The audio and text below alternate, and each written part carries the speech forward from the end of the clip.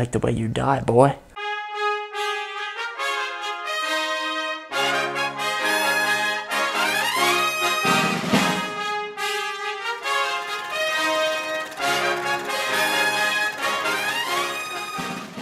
Hello everyone, and welcome to the latest installment of Real History. I am your host, History Professor Jared Frederick, and we have one this evening that a lot of you have been asking for, and that is Quentin Tarantino's 2012 spaghetti western mashup amalgamation of so many things, Django Unchained.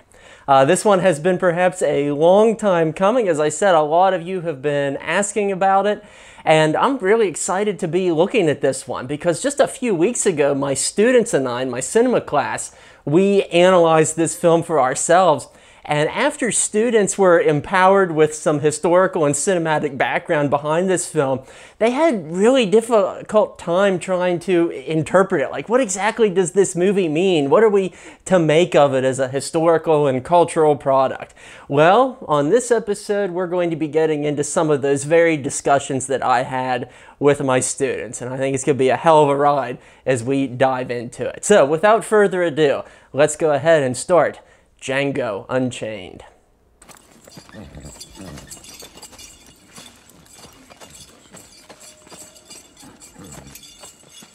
So one of the first things that I was struck by when I saw this film many years ago in theaters was the fact that it says that it starts in 1858, but it's 2 years before the Civil War. And so that math doesn't quite work out. I guess it depends what is Quentin Tarantino's interpretation of when the Civil War begins. Does he think of the election of Abraham Lincoln in 1860 as when the Civil War begins? Or is his math off? Or is he just being ironic as he does best? But, you know, most people say that the American Civil War formally begins in 1861, although, of course, it was a long time in the making, as this film would suggest. Might that be you? Who wants to know? Well, I do. I'm Dr. King Schultz. This is my horse, Fritz. You have to love the character of Dr. King Schultz, who I always think of as this Germanized version of Doc Holliday. Both of these men, you know, being former dentists turned gunslingers. But, you know, there is some historical grounding in all of this because, in fact, many German Americans who were living in the United States during this time, especially those who lived in the North, very much had an anti-slavery mindset. And a lot of them found themselves a political home within the newly emergent Republican Party that had built itself upon the notion of preventing slavery's growth into these westward territories like Texas that we see here.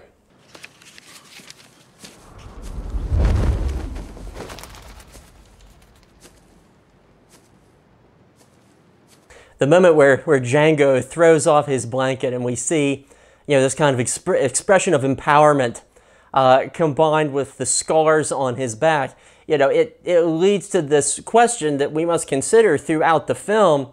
You know, is this a black empowerment film?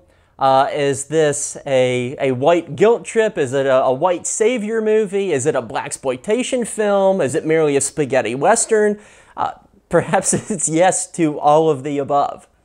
Let's talk about this.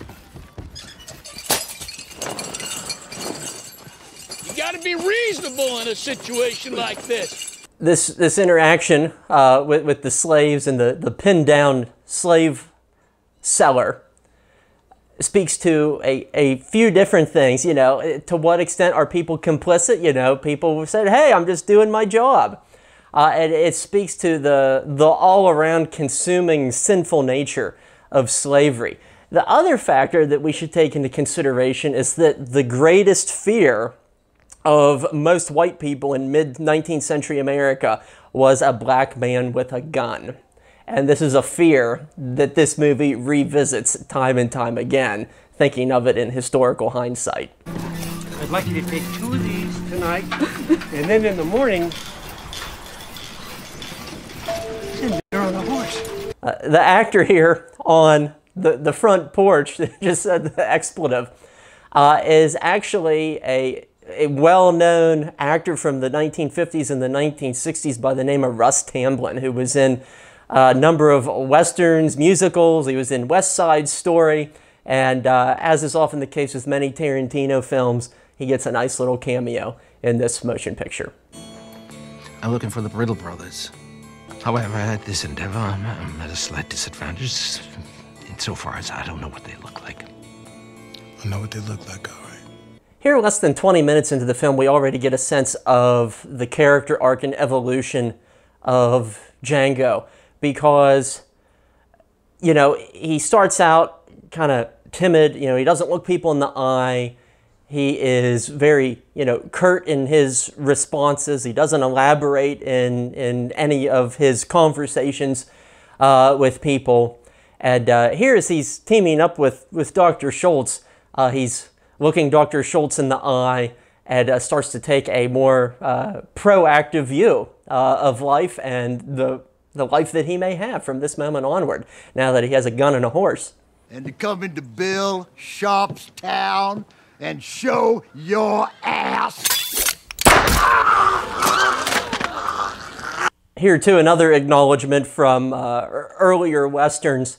The Derringer pistol sliding out of the sleeve is something that we see in a lot of you know, old Westerns, including the steampunk TV show Western from the 1960s, Wild Wild West.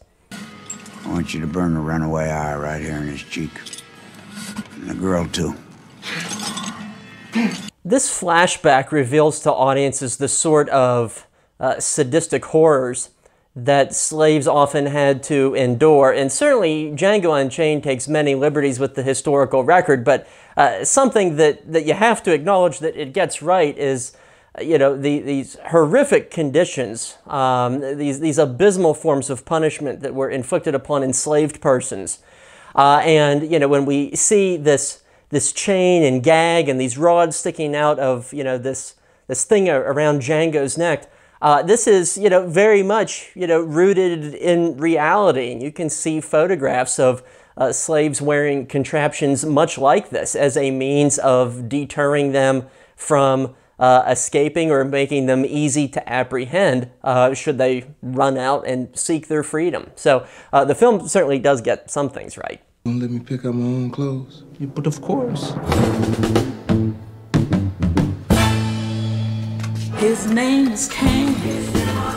He had a horse. You know, one thing that I find disappointing in regard to the material culture in this film, if you look at Tarantino's other historical epics, including *Inglourious Bastards* and *Once Upon a Time in Hollywood*, the authenticity of the clothing is immaculate in those movies. And that same sort of accuracy is very much lacking in this movie. The wardrobe is really that of a B-Western, and maybe that's exactly what Quentin Tarantino was going for, because certainly spaghetti Westerns are not known for their historical authenticity. And so perhaps he's more so trying to reflect the taste of the 1960s rather than, let's say, the 1860s. Allow me to unring this bell. My name is Dr. King Schultz. This is my valet, Django.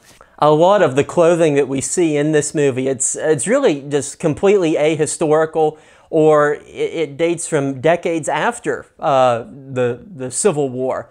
We could take, you know, Dr. Schultz's costume, for example. The tie, the vest, the bowler cap. This looks like something more from the 1880s or the 1890s rather than the 1850s. So it's really off the mark by several decades. Well, come on inside and get yourself something cool to drink.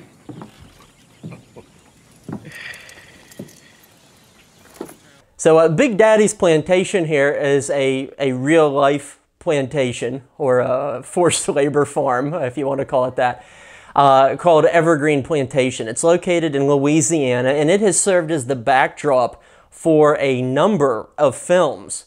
This one, Free State of Jones, Antebellum, a whole host of films. You can look up, you know, just how many times it's been used by filmmakers. This place really evokes sort of what a plantation looks like in the American mindset. Big steps, white columns, ornately manicured grounds, and indeed, a lot of plantations did look that way.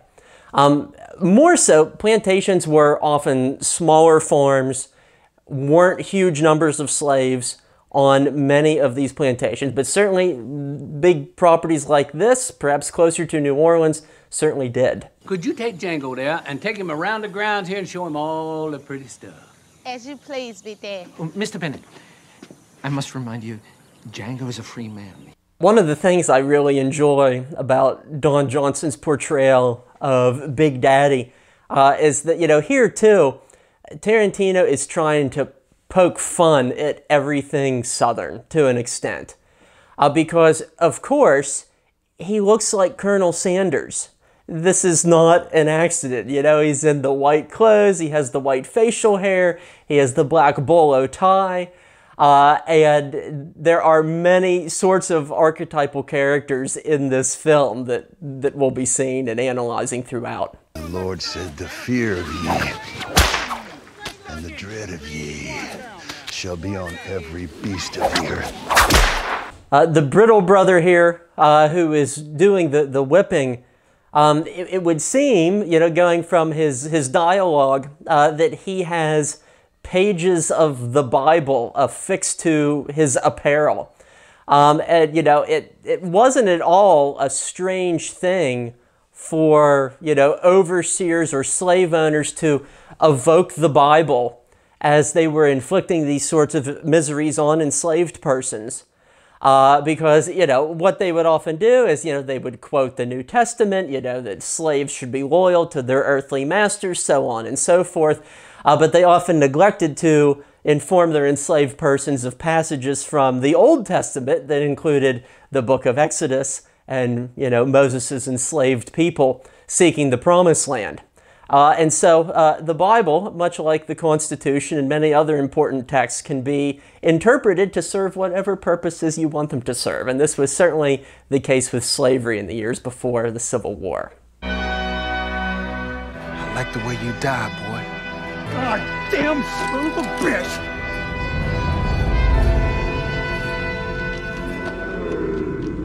Okay, so the brittle brother here who's fumbling over his sidearm, you may not recognize him, but he has been in another movie that we have analyzed here on Real History. That is actor Cooper Huckabee, and he plays the spy Harrison in the movie Gettysburg. Check it out. You don't know if you're positive? I don't know what positive means. It means you're sure. Yes. Yes, what? Yes, I'm sure that's Ellis Brittle. There's just some really iconic shots in this movie, and in my mind, you know, the spraying of the overseer's blood on the lily white cotton is certainly one of them. Because, you know, rightfully so, when we think of these big plantations in which cotton is being picked, you know, we think of the blood of enslaved people, you know, being speckled upon, you know, this cotton as such. But here, the tables have turned. And it's a very purposeful moment here in the film as such. I am Dr. King Schultz, a legal representative of the criminal justice system of the United States of America. The man to my left is Django Freeman. He's my deputy. Now, one of the other ahistorical things that we see here as Big Daddy's impromptu posse arrives on the scene after the killing of the Brittle brothers is that some of the enslaved people have weapons. And this generally would not have happened because, as I said earlier, the greatest fear of plantation owners was their enslaved people being armed. And so it's certainly, you know, some exaggeration that we see here. May I please remove the warrant from my pocket so you may examine it? Give me. Something else notable, too, is to point out some of the weaponry. And the rifle that Big Daddy has here is a Henry repeating rifle, which was first used on a widespread basis during the American Civil War. It could be a private purchase weapon that often soldiers in the Federal Army could use. But it would have been a very, very rare thing indeed to see a weapon like that in 1858, as is the case with a whole host of other weapons here in this film, including, you know, Colt 45s and so on and so forth. And we wouldn't have seen sticks of dynamite either. Damn. I can't see fucking shit out of this thing.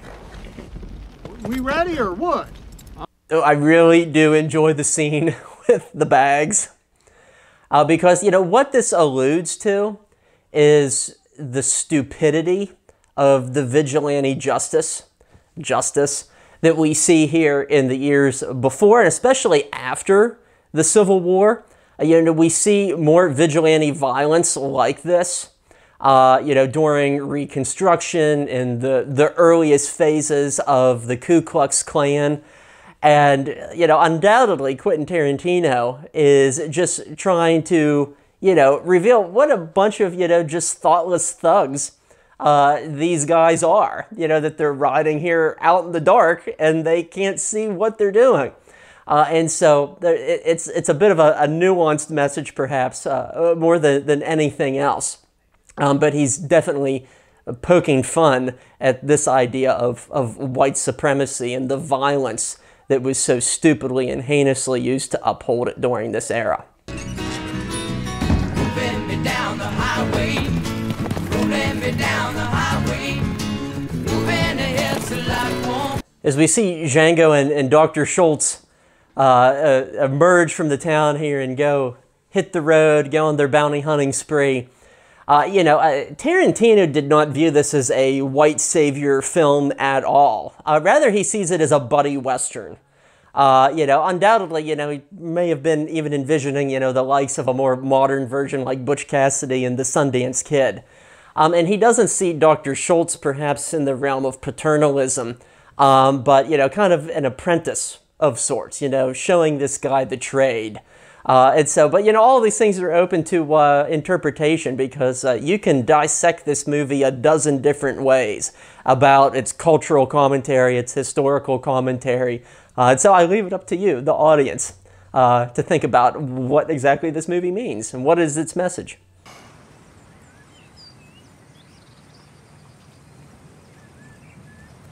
Ooh, what happened to Mr. I want to shoot white folks for money?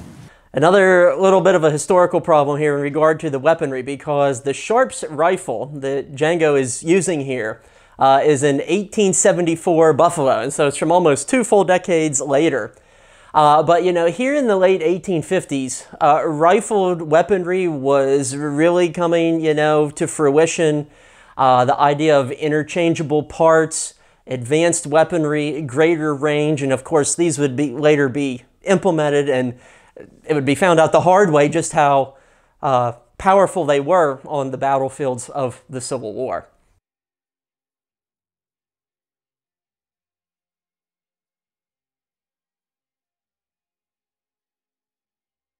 A lot of these scenes filmed out west, which I don't think look like Texas very much, in my mind, they're very reminiscent of films like Jeremiah Johnson, True Grit. You very much get the sense, the artistic sense of the movies from a cinematography standpoint, those which inspired Quentin Tarantino. And so this is as much a reflection on the genre of the Western here in these scenes as it is any sort of reflection about American slavery or antebellum America.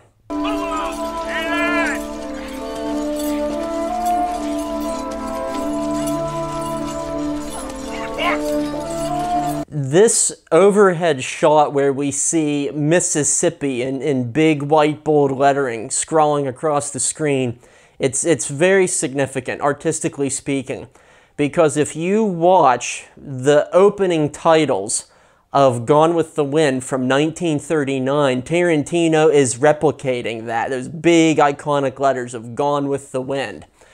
But there is quite a contrast here, as we can see. That opening shot of Gone with the Wind and all of its Technicolor splendor, you know, it's a beautiful, bucolic shot of scenery and grandeur.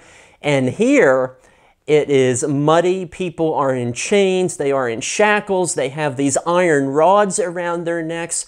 And so in essence, what Tarantino is doing here is that he is trying to dismantle sort of that lost cause romanticism of the Old South. He's poking fun at the ludicrous idea that, you know, the old plantation was this beautiful bygone place, you know, the likes of which we'll never see again. And so, you know, this is so rich full of cinematic references if you look carefully enough.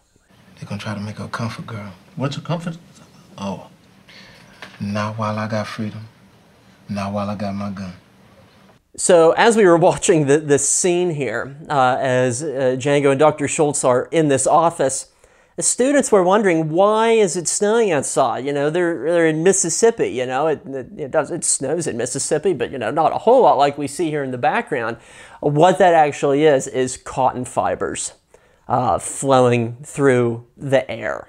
You know, speaking to this idea that cotton was everywhere, it was the lifeblood of the economy, and in this scene, you can't even breathe without it affecting you. So, an interesting little artistic trait that we see here. Bonjour. Bonsoir, petite femme noire. We're here to see Mr. Calvin Candy. Antoine. The idea of a place like the Cleopatra Club in New Orleans is not a far stretch at all, because back in the mid-19th century, as is the case today, New Orleans was a very lively place. There was always partying, there were always people coming and going, and it was especially so for the elite landowners who owned this town, who owned the region, who ran every, you know, point of affairs here in the Deep South. And, you know, the short of the matter is that these individuals made their money off the land, off of the sweat of other individuals, and oftentimes they would go to places like New Orleans to spend that, whether it was to buy additional human property or to have a good time at private gentlemen's clubs like we see here. New Orleans was one of the largest slave trading centers on planet Earth in the 1850s, and a number of years earlier, when a young Abraham Lincoln happened to visit New Orleans, the sight of people being in shackles on the docks and in the streets was something that repelled him and was burned in his memory, further ingraining his anti-slavery sentiments, which would, of course, evolve likewise over the years. And he prefers Monsieur Candy to Mr. Candy. Si c'est cela qu'il préfère. He doesn't speak French. Don't speak French to him. It'll embarrass him. Calvin Candy's tendencies to want to embrace, you know, aspects of French culture, whether it be his clothing or the desire to be called Monsieur Candy, is fairly on the mark for the temperaments of people in 1850s America, because anything French was all the rage around the time period of the American Civil War. And so for elite people of his standing, it wouldn't be surprising at all if they would, you know, demand of others to be called as such. Come on over. We got us a fight going on that's a good bit of fun. This idea of this brutal gladiatorial type fighting here within the Cleopatra Club is one of the more controversial elements of this movie.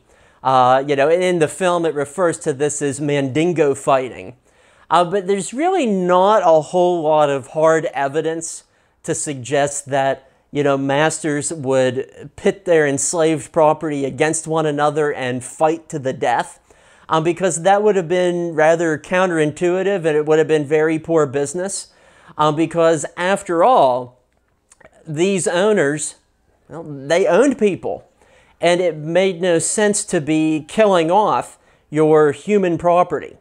What this is in this movie, though, is that, you know, once more, Tarantino is giving a tip of the hat to blaxploitation films of the 1960s and the 1970s, movies like Mandingo, its sequel called Drum, where, you know, slavery and race relations are depicted in these very brutal manners as such.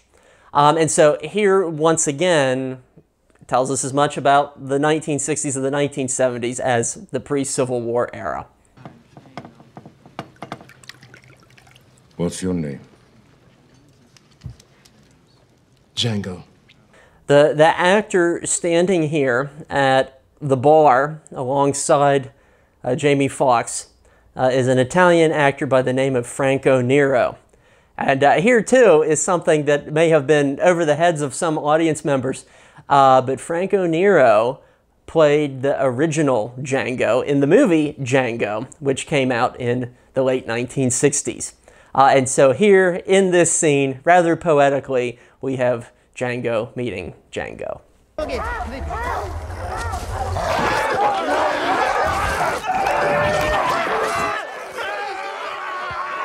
This scene with the dogs really underscores the nature of brutality inflicted upon slaves who would seek their freedom. Now, here too, often was the case that, you know, slaves were not killed for running away because, once again, that would be considered bad business. However, many forms of physical torture would often be inflicted upon those individuals who fled the plantation. Everything from people being, burned on their faces, branded as if they were cattle, having fingers chopped off. For men, if they, were, involved in repeat offenses, so to speak, worst case scenario, they could even be castrated. So horrible, horrible stuff that was done to slaves who, would dare to defy their masters and run away as such. Not necessarily were they being, eaten up by dogs like we see here, but the consequences for freedom-seeking enslaved persons, it was incredibly brutal. I'm up to the left here now, boy.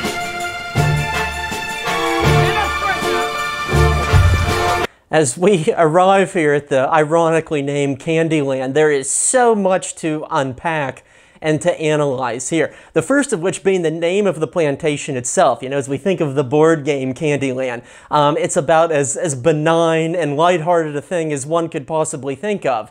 And so, here, Tarantino is playing on, that myth that, the plantation is a genteel, beautiful, nostalgic, desired place, and he turns that upside down on its head.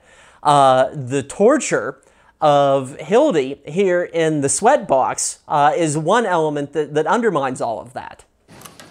Hello, Stephen, my boy. Yeah. Hello, my ass. Who this up on that name? The other big element for us to consider here as we enter Candyland, of course, is the character of Stephen, as portrayed magnificently by Samuel L. Jackson. And what Samuel L. Jackson is doing in this role is that he is taking that myth of the loyal slave narrative that we saw depicted in so many movies of earlier Hollywood history and even cultural products. If we think of Uncle Remus from Walt Disney's Song of the South, if we think of these other sort of archetypal characters like, Uncle Ben, from, rice products and things of that nature, this is the sort of character that he is mimicking. And, there's so many different ways that we can think about Stephen. And at first, he seems like the dutiful, loyal slave. Later on, we're going to find out it's a little bit more complicated than that. But, when thinking about real-life individuals that perhaps bore similarity to Stephen, there is a well-documented hierarchy, in which slaves in the big house, so to speak, were treated better than field hands. And there was an air of perhaps superiority when considering these sorts of dynamics. And, perhaps Stephen is a product of that sort of environment. And so, perhaps it's a play on some of these, real-life situations that play out. Or a tonic for tired eyes. May I present to you Lowly Candy Fitzwillie. Chester? Something else that's speculative on my part is this very close, some would say incestuous sort of relationship or endearment that Calvin has with his sister here in these opening scenes and throughout subsequent scenes. And I have no doubt in my mind that this is an acknowledgement of, the idea of, white supremacy, bloodlines, keeping all the genetics within the family, so to speak. And so I have no doubt that this is perhaps a subtle acknowledgement of those sorts of thoughts that Tarantino's coming up with here. Yeah, I believe you mentioned she spoke German? Ah, yes, Hildy, what about him? Something else for us to ponder is the character of Broomhilda. And she was actually the subject, her depiction that is, the subject of some discontent in an article about this film that I read in Smithsonian Magazine. Because, when you think about it, there are a lot of empowered characters in this movie. And they get into power contests and struggles with one another as the film plays out. But there's not really any empowered women in the film. But, enslaved women, they sought agency, they sought freedom. I mean, let's think about Harriet Tubman, for crying out loud. And, the question here is, when we think about Django Unchained, is this merely an old damsel in distress trope? And so this was one of the great disappointments from one of the historians at the Smithsonian Museum of African American History and Culture, and perhaps it's justified. In 4 years. Well, hell, I can't imagine 2 weeks in Boston. 2 weeks in Boston. I've been joking. Man. It's important to pay attention to Stephen's acts that he puts on here. Laughing hysterically at the master's jokes, hovering behind him to serve his every whim, to offer his own flavor of insight. But we're going to see a different side of Stephen a little bit later on that I think really gets to the heart of the matter of who his character is in the film. About it. Hildy's got something like 4 lashes on her back. Lowly just get one, she lose her goddamn mind. Look at that, doctor. It's like a painting. Look at that. Calvin! As we think about the scars on Hildy's back, scars, if enslaved people were sold, the scars and visible mutilations on their bodies was a barometer, a means of measuring if they were a good or bad slave. That is to say, were they, supplicants, to their masters? Did they adhere? Did they require punishment? And so, horrifically enough, scars could tell more than one degree of story. You said you ain't know him. I don't. Yes, you do. This is one of the crucial scenes in the movie because it's finally revealed to the audience that up until this point, Stephen has been putting on a show. And we learn here in this scene that, in essence, he's the smartest guy on the plantation. You'll notice 3 distinct dimples. Here, here, and here. These discussions of phrenology bring up a pertinent point that is certainly connected with scientific understanding of the 1850s. Phrenology was a pseudoscience predicated upon this belief that one's physical features and dimensions, especially facial features and dimensions, could determine one's intellect, one's abilities, one's attitudes, etc., etc. And they had whole charts, that supposedly, mapped all of this out, that would dictate one's personality. One of several of the factors that led white slave owners to believe in this idea of their own racial supremacy was a belief tied in with phrenology that, that the physical nature of African Americans were factors that led them to be subservient, childlike, animal-like, and therefore needed the guidance of a superior white race. This was the belief of people at the time, people like Calvin Candy. And so, these conversations, these thoughts, they were very real. They were a brick in the foundation of eugenics, which would gain, horrifying momentum later on in the 20th century. And it was certainly a realm of scientific thought that had a lot of long-term damage and implications. Hey! Don't lay your palms flat on that tabletop! If you lift those palms off that turtle shell tabletop... And one of the oft-repeated stories about this film that circles on the internet is that Leonardo DiCaprio became, so energetically involved in these very heated scenes, when he slams his hand down on the table, he actually cuts his hand open, and that is his actual blood on his hand here, that it is not prop blood or makeup blood or anything like that. And so here is a method actor who is certainly in the moment, and it shows. If y'all want to leave Candyland with Broomhilda, the price is $12,000. Just in case you're wondering, $12,000 in 1858 is pushing $400,000 today. And so that is a substantial chunk of change.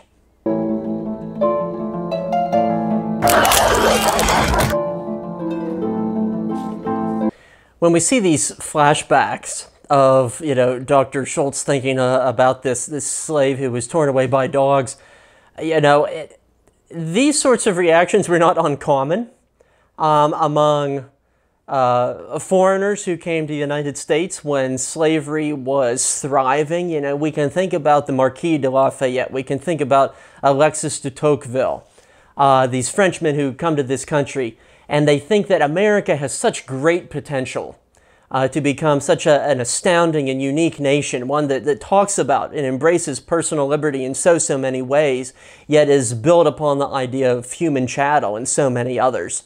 And so these sorts of contradictions were very much on the minds of foreign individuals who came to the United States, perhaps people of the same temperament as Dr. Schultz. I'm sorry. I couldn't resist.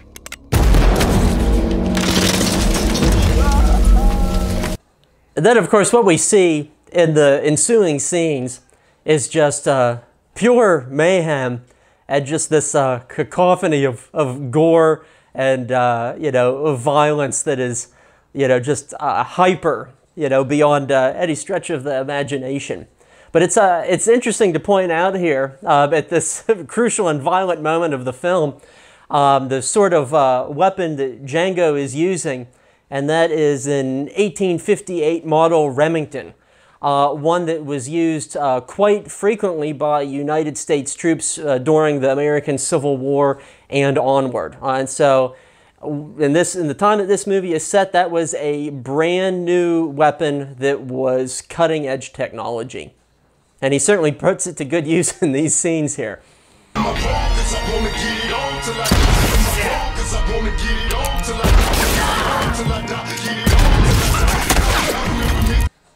As these scenes play out, we have the modern music playing in the background. It led to another really interesting question for the classroom, as students were watching this. When is it okay to laugh at violence, as is depicted in movies? We can ask the same sort of, philosophical question when we think about, the other Tarantino film, Inglourious Bastards. And perhaps, I think the question in the minds or the answer in the minds of many viewers Well, you know, when bad people, when evil people get their comeuppance, whether it be Nazis or slave owners, maybe then it's okay to laugh. You know, the students were, you know, they were somewhat ambiguous on this point. But, you know, it's certainly a lively and colorful moment in the movie that begs our consideration. Personally, I don't give a good goddamn what you believe or don't believe. I believe if you don't give up in the next 10 seconds, we gonna blow this bitch's brains out. As we think of Stephen's character as being this sort of comical take on a racial stereotype of the loyal slave, you know, when we take, you know, kind of these harder, grimmer considerations into mind, you know, he further reveals, you know, who he is here in these scenes. And it speaks to the sometimes hidden power struggles that occurred within slave communities on real-life plantations, where some slaves simply had to endear themselves to their masters in order to avoid the wrath of their masters. You know, in order to survive this dreadful system, they themselves had to sometimes embrace the horrors of that system. And, you know, perhaps in this regard, we could consider Stephen as much a victim of his own circumstances as he is a villain of the circumstances. We don't get that sort of nuanced interpretation of him here in the film, but, you know, things like that were certainly within the realm of possibility. They walked us from the Greenville auction, and he rode in on a horse with a white man. And this white man was a black-haired slave. These scenes here with the LeQuint Dickey mining company employees, I think are perhaps among the worst when it comes to material culture in the film. We see a guy wearing a Confederate kepi, even though the Confederacy doesn't exist yet. A historical straw hat. The leather vest, you know, nothing in this clothing is anywhere right whatsoever. And the other weird thing, too, is that, you know, a few moments ago we were in the lush, humid countryside of Louisiana, and now we somehow find ourselves in the hills of California that are very arid and dry and tan-looking. And so not only is the clothing and so many other things off, but the landscape itself is off quite considerably as well. All right. I've just had the shorts fixed, and they're perfect. That's good to know. And naturally, one cannot overlook the comedic irony that Quentin Tarantino has himself killed in this movie. Now if he made you cry, oh, I gotta know. Not ready to die, he's been prepared for it. And all the dirt, all the dust that Django cleans from his face, it's like he's taking off a mask. He was playing this character in the name of survival for the benefit of these white folks around him, and after he does away with them, he, you know, washes away his face and his blackness is revealed. Great little artistic subtleties that we see here.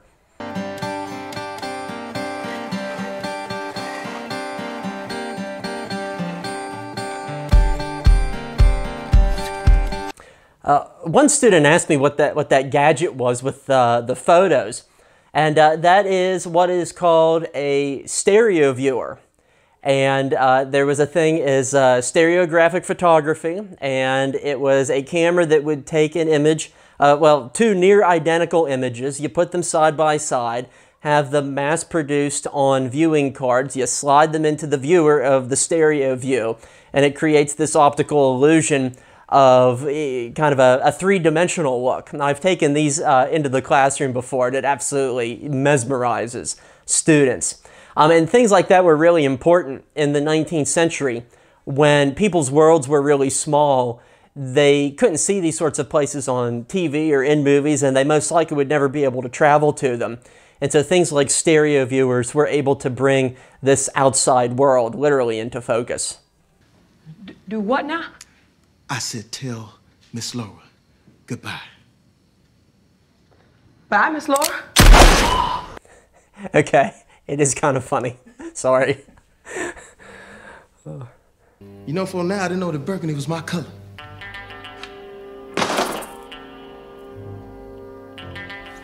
As Stephen throws away his cane, you know, he kind of further reveals himself that, you know, he was likewise putting on this act. And, you know, in some regards, you know, Django and Stephen have a little bit more in common that perhaps they're willing to admit. Both of these guys have to put on, you know, these shows in order to maintain their survival and get ahead in life. That would have been a really interesting dynamic, I think, you know, as this power struggle emerges between these two characters, if the filmmaker had reflected on their similarities as much as their differences. He's